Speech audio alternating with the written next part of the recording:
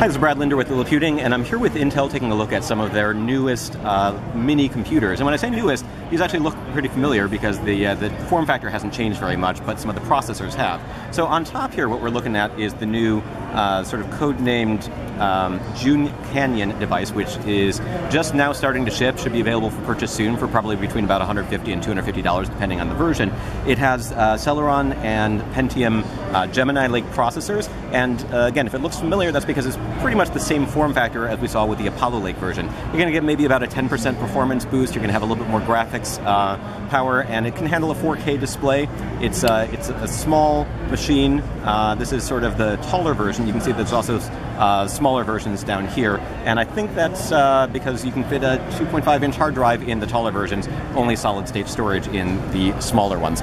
Also new at the end of 2017, beginning of 2018, is something called Dawson Canyon, which is basically an NUC or NUC computer designed for enterprise users. This model has a Kaby Lake, or Kaby Lake, I always pronounce that wrong, processor. Let's just call it 7th generation Intel Core. Basically what you're doing is you're taking sort of the high-end laptop 7th generation chips and putting them into a smaller form factor here for desktop computers. This version supports Intel vPro and sort of enterprise usage. It's going to be available later this year in an updated version with 8th generation Core. And again, we're looking then here at the 7th generation commercial version, and I'm forgetting, was that? Consumer version, and commercially available. You can buy it from a commercial retailer. So we're going to call this a consumer version, and the code name for this one, remind me, is? Well, this is Baby Canyon. This is Baby Canyon, and it's going to be replaced by Bean Canyon later this year. Yep. The reason Bean is the code name is because it's going to support a Coffee Lake processor. So whereas a lot of sort of the low-power 8th generation chips that you see in laptops are the lower-end Kaby Lake refresh, this is going to be full Coffee Lake desktop class processor, a little bit higher power, higher performance, but still in pretty much the same form factors. These little sort of 4.5 by 4.5 inch square computers with plenty of input and output, the ability to drive 4K displays, multiple displays, and so forth. So that's it for sort of the general purpose NUC computers. We also took a look the other day at the new Hades Canyon, which replaces the Skull Canyon in Intel's lineup. Skull Canyon was the first gaming-centric device, although it can also just be used if you have higher performance graphics needs and don't necessarily want to game. That came out in 2017. In 2018, we're getting a sort of thicker model, and the reason it's a little bit bigger is you need a little bit more space for cooling because it's got a significantly more powerful processor and graphics processor. It has the Kaby Lake G series, which is with discrete class AMD graphics on the same package. Comes in either 65 watt or 100 watt versions, and what I couldn't show you the other day is what it looks like when you take it apart, and maybe you can help me out here. Once you open it up, you can see that there's plenty of options to upgrade the memory, the storage. The processor is going to be hanging out down here, and that's sort of what it looks like on the inside. It does have cooling. You're not going to get a fanless design with this kind of power. So we've actually got dual fans here that help keep the system cool. And if you take a look around the back, you have poor lighting, and there we go. And dual Ethernet, multiple USB ports, multiple display ports. It can handle up to 6 external displays at once. So you get a lot more power in this device that is larger than any of the other NUC computers, but still really pretty small for a gaming capable desktop, and I'm told that it's capable of handling VR with no real problems. It's not the highest performance gaming desktop you're going to find, but it is one of the smallest, relatively high performance gaming desktops that you're likely to find.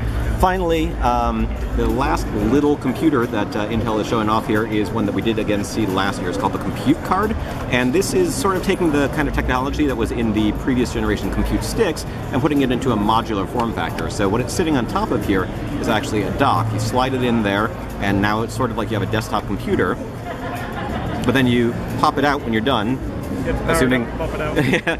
Sorry. It's all right. So now I've stuck it in there. But basically we've got a little desktop computer here, and then if you pop that out when it's powered up and you're able to pop it out, you can take it with you and use it in a different workstation. You can use it at home, you can use it at work, you can take it on the go, and multiple people can use the same machine.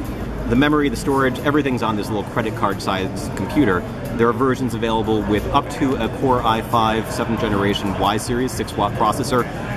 or down to a Polylake processor, so you've got Celeron and Pentium low-power chips as well. That's what's currently available. There's going to be updates coming later this year with Gemini Lake, and right now there isn't a 8th generation core processor announced that's compatible, but it's not too hard to predict that that's going to be happening sometime in the not-too-distant future as well. Now, this is sort of an unusual example, because if you wanted this sort of system, it sort of makes sense in being able to use the same card at work, at home, and so forth. But basically what you've got is a little desktop, and in that case you might as well get one of the others. The idea, though, is that you could have smart displays, that you could have refrigerators, you could have TVs, you could have all sorts of other things that are powered by this sort of module, and then instead of replacing the whole display in a couple of years when you need something more powerful, you just swap out the card for a new card. You spend a couple $100 or you know, whatever the price point is going to be. That's something that you can't do yet, because you can't really buy a lot of products in that category.